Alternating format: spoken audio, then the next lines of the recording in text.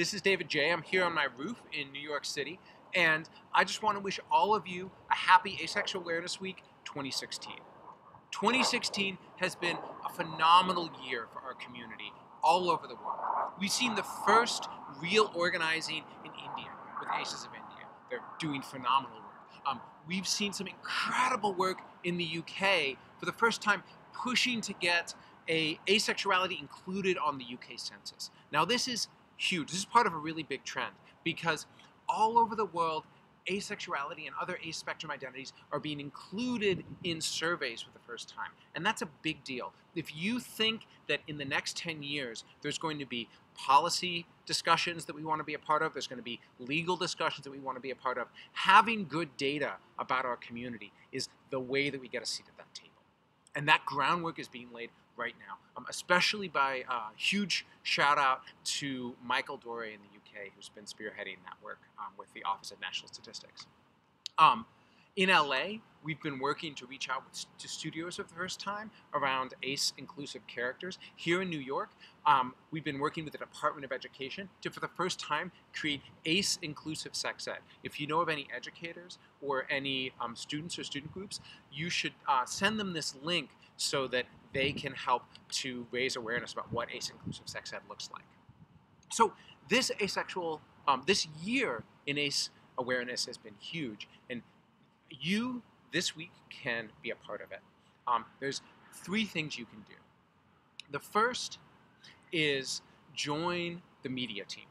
We are looking for people who can help to raise awareness, help to educate people about ACE experience, especially about intersectional ACE experience. We want to tell more stories about ACE people who, about the experience of being ACE in religions, about the experience of being ACE in people, ACE in a person of color, about the experience of being ACE in gender non-binary. And so we want to have a really diverse set of people all over the world who can tell their stories to the press.